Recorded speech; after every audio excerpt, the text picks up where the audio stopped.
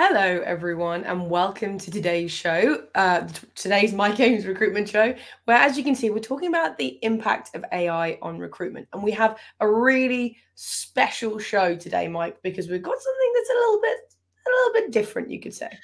We do. And before I come to that, let me just say, I think, we all know about AI. AI is here to stay. It's not going anywhere. The genie is very much out of the bottle.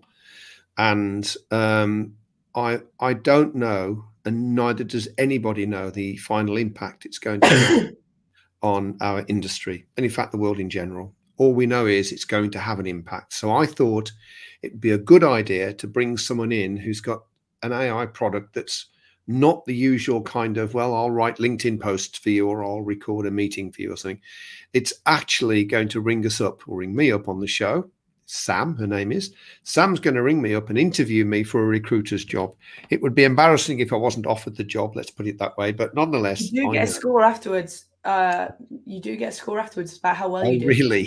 Oh dear. I will publish that. I'll get Kirsty to publish that on the LinkedIn post so you can see how I did. But so we've got that product happening later. But our special guest today is Max Armbruster, who is the founder and CEO of Talkpush, and he is the one that's developed this product. So Max, would you like to come in and join us?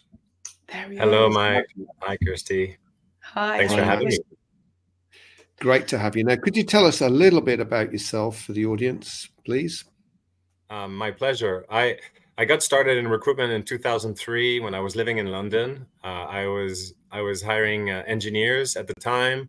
I did the math. I interviewed about 3,000 engineers over the following couple of years, 3-4 years, and then afterwards I got my start in the recruitment tech space by first using an ATS, and then building a little ATS for my own company, and then eventually that spun off into its own company, and that got me going in tech, and now for the last 10 years I've been building Talkpush, which is a high volume recruitment platform which uses AI to use today's buzzword to engage with millions of candidates every year.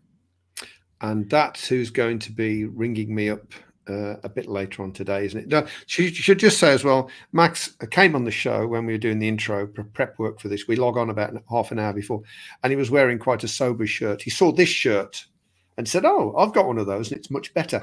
Turns out it is. And not only has Max got a better shirt than me, he's younger than me, better looking than me, and he's French. I mean, I might as well just leave now, quite frankly, because... A big L for you, isn't it, Mike? It's a big L. You just interview Max and I'll leave, do some gardening or something. I don't know.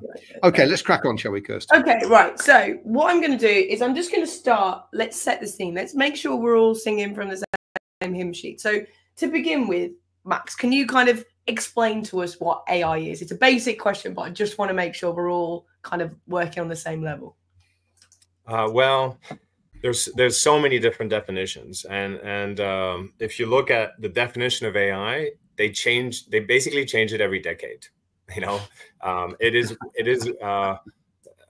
They describe it as what is on the cusp of computing science every decade, and so they keep moving the needle. For me, it's I kind of go back to the early days of computer science, and I say, well, AI is when you have an artificial intelligence, which is an artificial decision.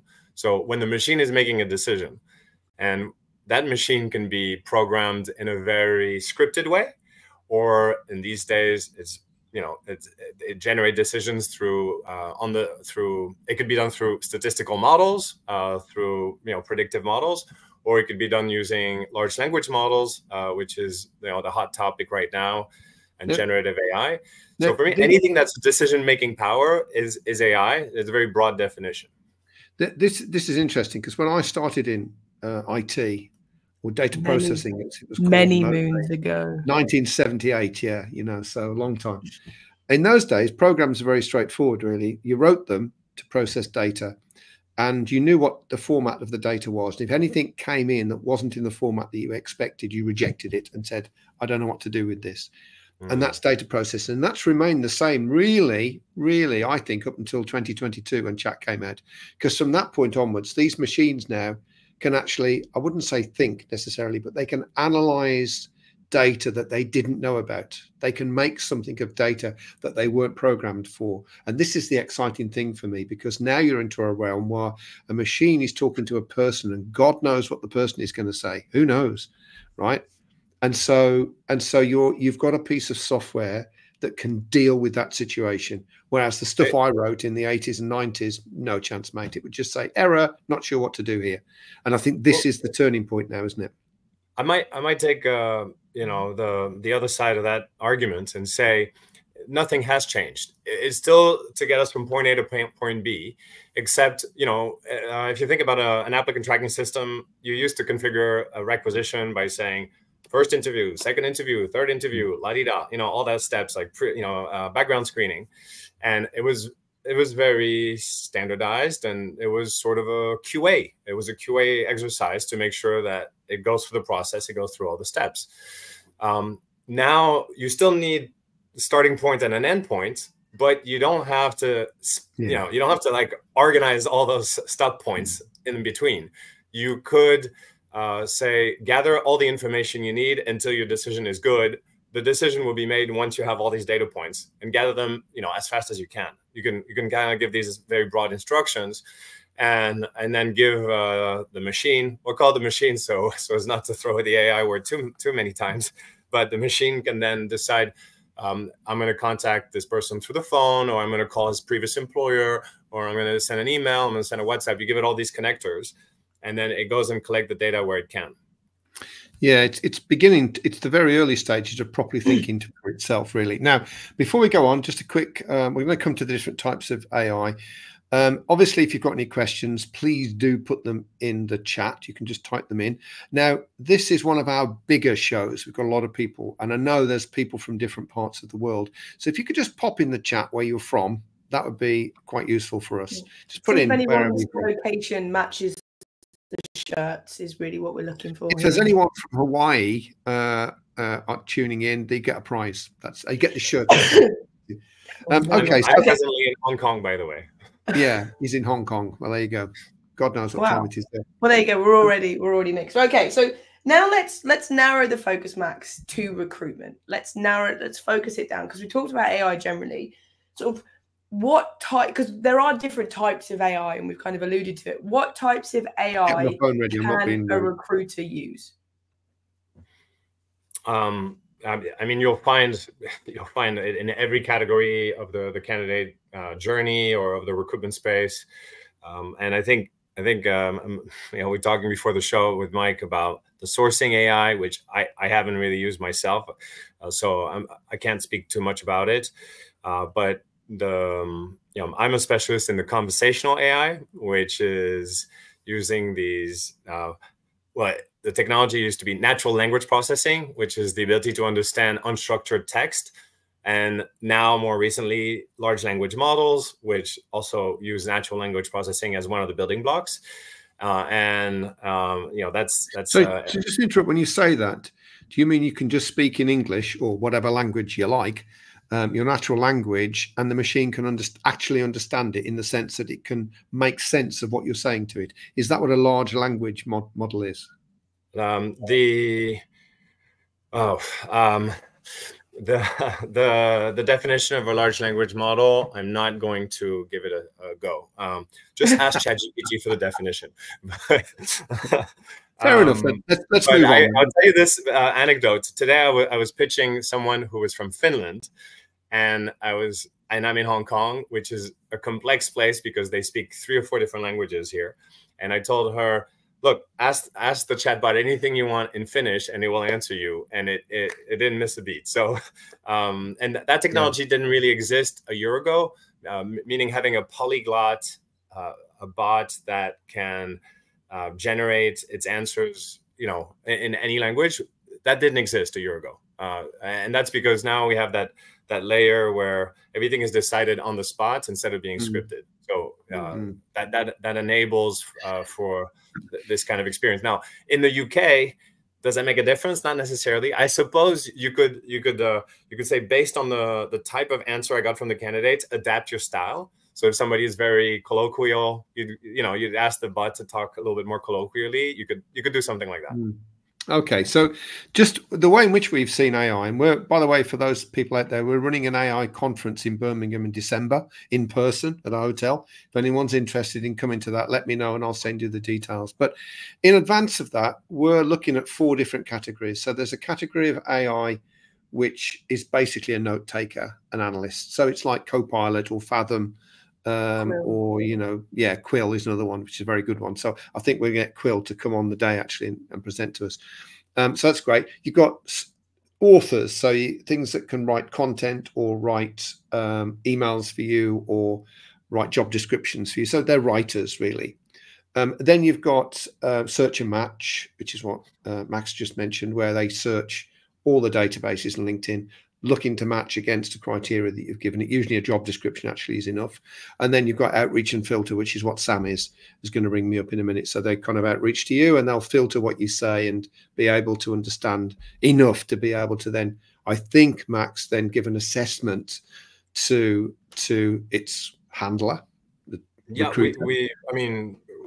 Sam does generate a score, but going back to your categories, the search and match, that one, in a way, it's been around the longest. It's also the one that is most laid with a sort of mines and pitfalls, because people are afraid of asking the AI to make a hiring decision, and of course, no, it's more really the way they would normally use it. The way it's mainly used is that it's a precursor to outreach and filter. So of all those hundreds, tens of thousands of people they could choose, machine says, well, look, these are the top 50. Whatever you make of them what you will, and then somebody has to ring them up. But now what we're saying is somebody doesn't ring them up; the machine rings them up, and the machine takes it down from 50 down to 5. And then a human being looks at those 5 and says, well, okay, they're pretty good. And so, we'll kind of work with them. But in any event, I mean, there's just an arbitrary description of what AIs are, but they can do a lot more than they could in the past. So is it time now for Sam to give me a quick call then, and we'll see how this goes? I think it is. So just to let everybody know what's going to work is Sam will ring Mike's mobile. We have it set up, hopefully by the mic. I have tested this. It does. You can hear things. If you can't, let us know in the comments, but we are very excited. So I think, Max, is it about time for Sam to give Mike a little chat? Okay.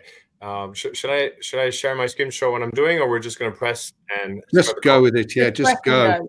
Let's get on there. Okay. Trigger call now. Fingers crossed this is live. If this doesn't happen, I'll upload a new resume. I'll start from scratch. Oh, here we go then. Here we go. Okay. Don't forget to Hi, put on speaker. I'm Sam, an AI recruiter from Talkpush. Am I speaking to Mike Ames? Yes, you are, Sam. Yes, pleasure to speak to you. I'm happy to have the opportunity to speak with you, Mike. I'm calling you because you applied for the recruiter position at Talkpush. How are you today? I'm very good, actually. If I was any better, I'd be twins. How are you? I'm glad to hear that. I'm doing well. Thank you for asking. Now, do you remember applying for the recruiter position? Or would you like me to refresh your memory? To be honest, I've applied for quite a few jobs and I've lost track a little bit. So could you just very quickly summarize it for me, Sam? Of course.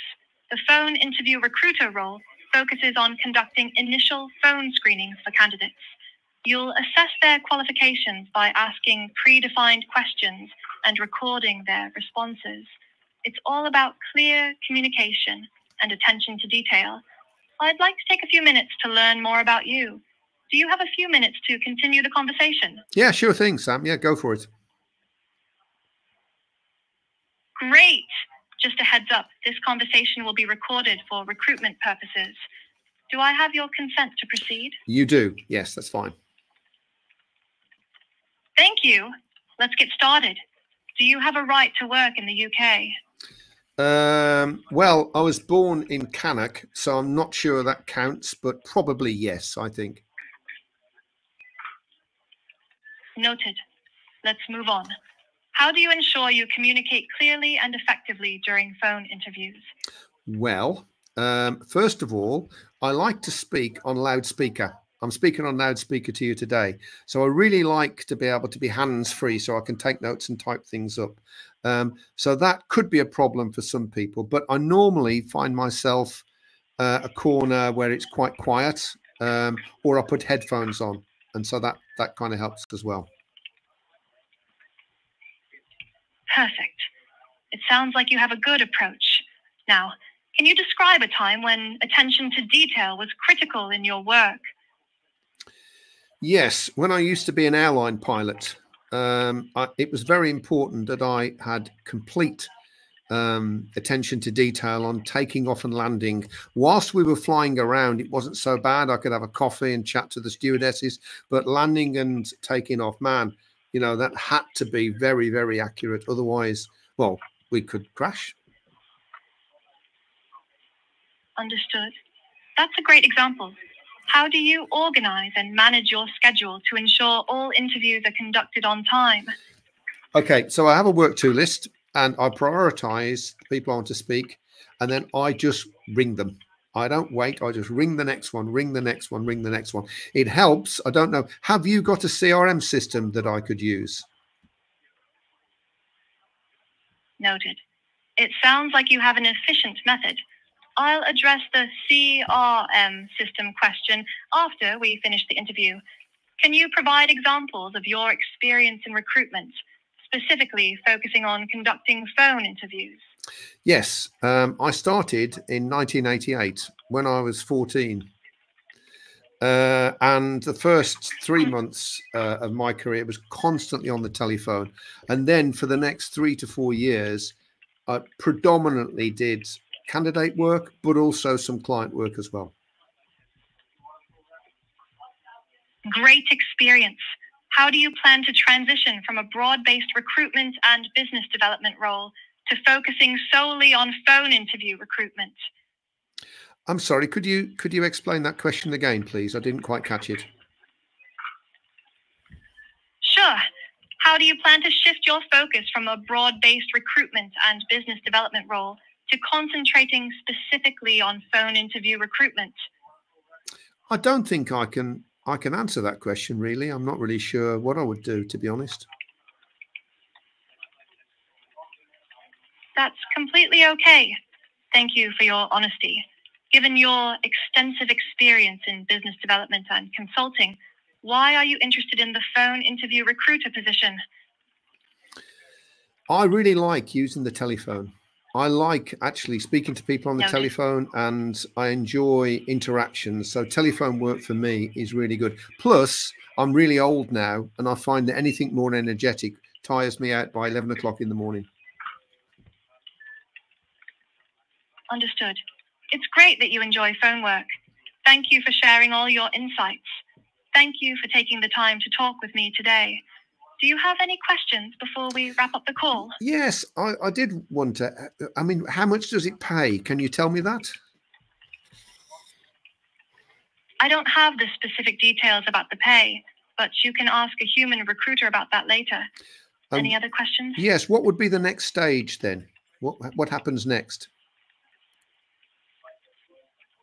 A human recruiter will reach out as soon as we have news about your application. Thank you again for your time, Mike. I wish you the best of luck in your job search. Thank you, Sam. Have a great day. And you too. Thank you. There we go. Ooh, that was exciting. What were your first thoughts, Mike? Well, obviously, I just want to put I was talking off air to Max about this, right? I mean, I think that was outstanding. I've got to be honest with you, you know, that she could understand, and okay, some of the answers are prescriptive, fair enough, but this is a product that's 2 years old. See, I know it's 4 months old. 4 months old, yeah, okay, 10 years. Overnight success over the last 10 years. But the point I'm trying to make... No, seriously, Sam itself is 4 years old, meaning we didn't do any voice before that. Yeah, okay, so where is it going to be in 4 years' time or 8 years' time? I don't think, and we're going to talk about the future of AI in a minute, but I don't think you can necessarily judge where we are now as being a judgment of AI and the effect it's going to have. It's a trajectory. You have to kind of look forward. You have to think about where this is going to go. And having spoken to her, I mean, you get a score now, I think, isn't that right, Max? So the machine sends a score now. Yeah, I could show it to you now. I just looked it up.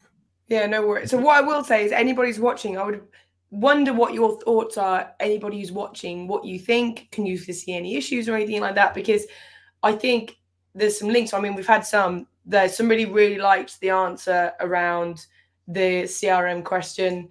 Somebody else really liked the thank you for your honesty when Mike said I can't do it, which I thought was a really nice little touch. I really enjoyed it. I do enjoy the juxtaposition between Mike's obviously very British and she's very cheerful, which for some, you know, she's always like, thanks. And you're like, oh, I love it. I really enjoyed that. Yeah, but yeah, let us know what your thoughts were for yeah, okay. I mean, I don't know. I don't think you can share the screen. I don't think so. Max, I think you should, where it says present at the bottom, you might be able to share the screen. Yeah, okay. Let's just have a quick look at what it sent through, because I've got a feeling I didn't get the job. I just think. Well, it's a grade out of 5. I don't know what we consider to be a passing grade. I guess it all depends on, you know, what's available out there. I'm guessing it's not a 5 is all I'm thinking. I don't know. Let's have a look. Let's bring it up.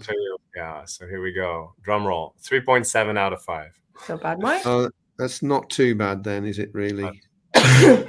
So there's some notes. Uncertain about the right to work. Unable to answer question on how to transition to phone interview recruitment focus. Yeah. So I guess I think you did better than 3.7, but anyway. Really? I don't think I did. I wouldn't buy me. So can I just ask then, so this report obviously just looks at the questions that were asked and the questions that were predefined for Sam to ask me. If she was ringing 50 people, say, which she could do at once, I presume, would it then, okay, this is the detail, would it then produce like a summary report to say, right, here's 50 people I called in this score order, so this is a 5.5 or 5, and then at the bottom is like a 1 or something? Is that how it works? Yeah, I mean, here I could filter by job types, and I could look at all the recruiters and then rank them by score. You could do that. I just want to correct you real quick on, you said the questions are pre-scripted. None of the questions are pre-scripted. The only one that was pre-scripted in the whole interview was the right to work. Everything else was decided on the spot. And so when she asks you, you know, what do you think about doing phone interviews, considering, you know, you've got 30 years of experience, that's obviously a custom question just for you. It wouldn't have been asked to somebody who's straight out of university. So okay, so if you've got different jobs, but she would ask different questions, is she prompted with the job description then? Is that what job questions she wants that she decides? Yeah, and we released it that way so that people could be impressed by how autonomous it is. So it's impressive, but in reality, most recruiters are not really that ready to give that much autonomy to the machine. So they want to decide what questions to ask, and so we have that feature, of course, now that you can impose your questions, and it's even if you script your questions, it's still a valuable tool, just because they can do the back and forth, the Q&A, answer questions about your company, you know. And if we had fed information about benefits and salary, it would have been able to answer or the CRM, for example. It would have been able to answer those questions. We just didn't feed it those questions. So I'm guessing as well then, interesting question just come across. So I'm guessing as well on this, Max, that the more answers she gets, whether she does it or whether a human does it, you can refine the search patterns even further. Like if 3 people had said, what CRM system do you use, for example? Not that they would probably, but then you could say, oh, well, okay, she needs to know the CRM system and needs to know a little bit about that. So if that crops up again, she'd be able to answer that. So is it kind of an adaptive, iterative process to get her to where she needs to be? It takes feedback. So if you know, I don't need to show you the platform, but you can say, you know, you can give it feedback and it will feed it into its behavior for the next interview.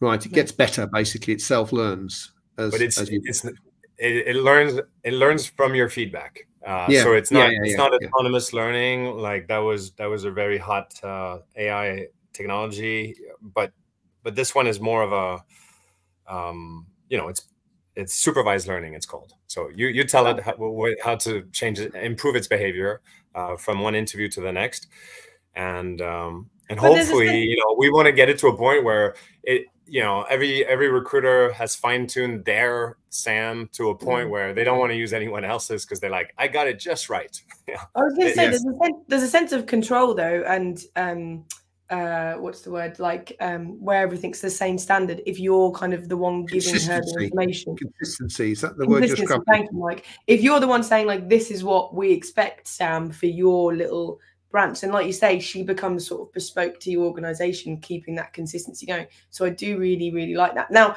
we have had some questions, Max, and I'm going to come to them. Keep them coming, guys. I'm going to bring them up with Max in a second, but before then, Mike, I believe it's time for a message from our sponsor. Yes, it certainly is. Yes. So our sponsor is Giant Finance, as you know, and I wanted to talk about an element of finance that they offer that you might not know about, but I'll bring it up specifically because I know in these difficult times, sometimes cash flow can be a bit of an issue. Now, for temporary and contract and interim, one expects, obviously, a finance provider such as Giant to be able to help. You stick an invoice in and you get paid immediately, and then the client pays several weeks, months later sometimes. But you can also have exactly the same service with permanent invoices. So if you want to submit an invoice, a permanent invoice, yeah, it might be a wee while before you get paid, but you want the cash now, then Giant offer a service whereby you can actually get that money. So not only are Giant there for you if you want to grow your contract or interim or temp arm, but also they can help alleviate some of the cash flow issues that you have with permanent invoices too. So if you want to reach out to them, there's a link down below in the LinkedIn post and in the YouTube and in the Spotify description. You can just make contact with them and find out what they can do for you in permanent or contract. Fantastic. Okay, Max, there's a couple of questions coming in for you. So we are limited on time. So if Max, if you can't answer it in a short way, then you let me know and we'll move on to the next. So first one, the one that I think is a really great question. Someone's asked, how are the answers kept intact from a data security standpoint? Yeah, well, there's no short answer to that one. You have to look at our InfoSec policy and the fact that we get penetration testing, the fact that, you know, we have professionals who try to hack into the system. And then you have to investigate our infrastructure. We do host data. We have servers all over the world in order to be compliant with data privacy laws as well. And, you know, you just have to take my word for it. And we're getting through the SOC 2 certification right now. So it's a lot of work that goes into it, and it's very boring. I think, funnily enough, the pen testing is really important, isn't it? Because you can be pen tested like this week, and next week something else comes out. So it's that regularity of penetration testing, isn't it, that makes the difference? Yeah. We have customers like Accenture and some banks, and they ask us for our pen test every year. So we have nowhere to hide. I bet they do. Okay. This is a question, and again, I imagine if it's not there already, it might be coming in the future. Does it have a plug-in to Microsoft Teams? It's a great question. There's two ways to access SAM today. One is through a phone call, and one is through a web browser. So I think with MS Team, you can have a call connect to MS Team. So in sort of a hacky way, you could make it happen.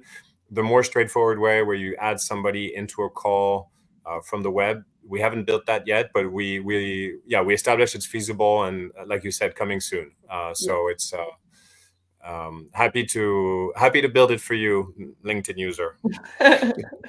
We can't see who you are, sadly. So this is a question I think is going to be very interesting, because I know recruiters, and I know that there are going to be recruiters listening to what Sam was saying, thinking there's no way that's going to replace me or anything like that. Ian's asked, he loves it, but has there been any pushback from candidates or anything like that? The volume that we have so far is for high volume hiring. So it's not the sort of executive level hiring. And generally they see it as, wow, this is just a cool new way of interacting, which seems less clunky than the way it used to be. So the feedback is good. They're happy with the experience. Sometimes, you know, the hard thing about a phone call is if you don't expect the phone call. So if you use Sam to like call people at random and they don't expect the call, that's when you get a little bit of iffy results. But if it's, okay, you're about to start a call with an AI, are you ready? Yes. Then people are in the right mindset. It goes very smoothly. Yeah, so Chris actually asked the question. He said, great webinar. His only concern would be the retention rates of maintaining people on call past the first 10 to 15 seconds due to apprehension of speaking with AI or what they may perceive to be pre-recorded, like a mass scam. So I imagine this will become less of an issue over time. But like you say, these people are sort of expecting a call, so they're going to be less resistant to it. Yeah. Imagine a sequence where somebody's applying from Indeed, or you send them a or it could be even a more for a staffing firm. You could have a recruiter who's like, you know, not a technical recruiter, but a recruiter who calls a candidate, has a quick chat with him, and say, look, I want to check if you're technically qualified for this job. Do you mind talking for 10 minutes with my AI? She's going to do the interview right now, and at the end of it, I'll get a nice report that I can share with our client. And you know, that's a very controlled environment. So then I think the candidate would have no problem playing along. Yeah. Okay. But then, and for our customers, it's more like we send a WhatsApp message and say, you know, we need to spend 10 minutes on the phone with you. Are you cool? And when you are, say yes, and the call will start. And then we already have their phone number because they're on WhatsApp. So they're expecting it again. Perfect. Okay. Actually, phone calls are great for you know, on the spot thinking and like catching somebody thinking, as opposed to like a scripted interview where it's question answer. You have to think on the spot, like Mike just did. So it does have, I think, you know, better content from the candidates. Like they're less likely to cheat because they're speaking and thinking as they go. Yeah. An interesting thing about this as well, I'm not sure whether it applies to your AI, but I read a study where an AI had beaten a CIA analyst in terms of telling whether someone was lying or not. So the analyst was trained to try and pick out lies in suspects and various things, terrorists or whatever. And the AI went up against it and its score was slightly better. It was because it read, I don't know what it read, the eye movements or something. Not obviously the case for a telephone call, obviously, but but when it was on done through video, the machine was better at choosing whether someone was telling the truth. Now, this is early stage technology, but this is all going to come in, isn't it? This is all going to happen. I'm afraid so. Yeah, as dystopian as it sounds, like they already are able to read emotions and detect sentiments, and of course there'll always be people who are, you know, it's going to be like a weapons race. You know, the candidates will get smarter at beating the AI, and then the AI will get smarter at reading the cheaters, and it'll go on for, you know, probably the rest of our lives. Yeah, I think. I mean, I know we're kind of going through the strengths and weaknesses now of it, but I think just to round this section off, because we do want to talk about the future of AI, I want to spend a little bit of time on that, because very interested to know what Max thinks about that, because he's well and truly in the space. But I think just on the strengths and weaknesses, I think whatever you see with AIs now, it's just early days. It's the front end of a it's the thin end of a very thick wedge. And I think that one of the reasons we did this, and the reason that we're doing our conference in December, is that we really want people to begin to immerse themselves into it, because it's generally the take-up of a technology isn't to do with the technology more often than not. It's to do with people's reticence to engage with it. It's like the internet was really powerful, 1998, 99, but really didn't take off for a few more years after that, because people were a bit, oh, it's the internet. It's not for me, really. So at the same time that technology is developing and getting better and better, and I'm not sure whether this applies to Sam or not, but a lot of this tech is based on chat. So if chat gets better, if there's version 5 of chat, then everybody's product gets better, whether you've developed it or not. So there'll be an acceleration, I think, like we've never seen before in technology. It's going to happen. But it's not what we've got now. Don't look at it now and think, oh, that wouldn't work for me, or no. Get into it, fully understand it, and then watch it develop. And then you choose when you hop in there. It's your choice. But my advice to you would be not to ignore it. It's here to stay, and it's going to be revolutionary, I think. Yeah. Okay, so shall we talk about kind of what's next? I mean, you sort of alluded to more coming, but Max, in your opinion, kind of what is... Yeah, Max, share with us what you think. What are the next things that are happening, do you think? Well, you know, on our roadmap, I can say that we're releasing an API, which means that you can send, you know, more contextual information to Sam and say, here's a job offer I made to this candidate. Can you talk to him about whether, you know, if he's got any questions about the contract? Or can you call Sam, who's showing, you know, Sam, can you call the candidates? Because he's supposed to come to the office tomorrow, make sure he's got, you know, he knows how to get there, stuff like that. So gradually it's going to start eating away at a lot of these small things that if you look at them on their own, they don't seem like, you know, a full-time job perhaps. But as you start to eliminate them, it will increase productivity per head count tremendously. So how will people compete in that world? I think they will naturally compete, not necessarily, I mean, with the AI, yes, but also by being even more high tech. So if you are the agency that has the extra, that takes the time to meet the candidate face to face, that'll be a differentiator. To get to know their family, to follow them over a long period of time. Like the white glove is going to get even wider and even silkier, because that'll be the way to differentiate, and that'll be expected from the market, because just like now we take Uber and Netflix and these things for granted, you know, a real-time immediate response with a very personalized engagement will become the standard way consumers interact with all brands, including B2B brands. And in order to stay competitive in that space, like you're going to have superhumans who are extremely human, extremely high touch, extremely nice. And I guess the job of a recruiter, in my mind, is going to evolve towards one of that. It'll be a little bit closer to hospitality. Like it'll be about delivering great experiences rather than you know, grading people.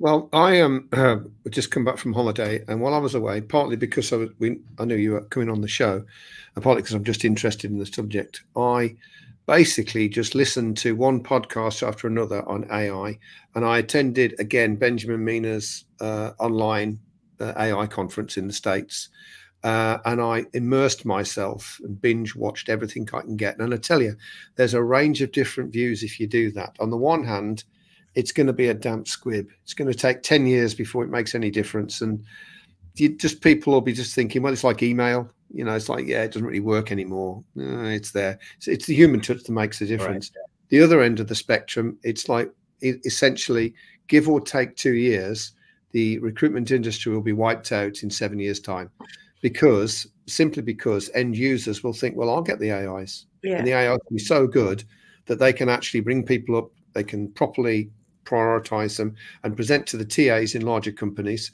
a list of 5 people. These are good to go. They're ready. They're booked into your calendar. You can speak to them, and then you can interview them for the job. And even smaller businesses, there'll be a rise in TA consultancies that will just do temporary TA work, and they'll just use the AIs to produce a list of people when they're needed. So who knows really where it's going to be. But I do think for a short period of time, probably 2 to 3 years, massive benefits to agencies. Forget what happens with clients. Massive benefits if you embrace them and use them properly from those early adopters. Yeah, early adopters in those 4 categories. Not so much content production, weirdly, because a lot of the content production it produces is pretty sterile. I mean, it's well produced, but you know it's been produced by an AI, so it kind of loses a little bit of its. Kind of like Sam in a way. Like Sam, she does the job, but she didn't blow you away with her personality, right? No, but she will in 3 years' time, 4 years' time, 5 years' time. She will. You know, you will. She is patient. She is friendly. She is always on time. She doesn't sleep. She doesn't go to the bathroom, and she knows about anything. So she has a few. Like another thing was, you as a candidate, you have your own AI, that talks to you every 3 months or 4 months on a frequency that you've decided and asks you how it's going. You know, do you want me to start looking for a job for you? And then you say yes, and then the machine goes out and looks for jobs and reports back, and then introduces you to companies or introduces you to agencies or whatever it is. So I just think it's like having a help desk. You can ring 24 hours a day, and when you ring up, it knows who you are, and it knows every single conversation it's ever had with you. This is a new world now, and I think it's important to embrace it and really get in, as you said, Max, really early on. And if you have like a dozen clients and you typically have to put, you know, one recruiter dedicated to one client in an RPO type of engagement, well, that's because the human brain can only capture so much. But if you have a system where the AI can also feed the behavior of, you know, help each recruiter adapt his behavior to the situation in a split second, potentially they could handle tens or you know, dozens or hundreds of clients, and they would know how to behave in that moment. So that should also expand the market for smaller customers. Because if you're a company that has less than 50 employees, you need to do recruitment all the freaking time, but you don't really have time. You don't really have the money to hire a good recruiter in-house. Sorry if there's anybody listening who disagrees. Because I think one of the things that they'll be able to do, if they can't do now, it won't be long before they can do it really effectively, is build talent pools.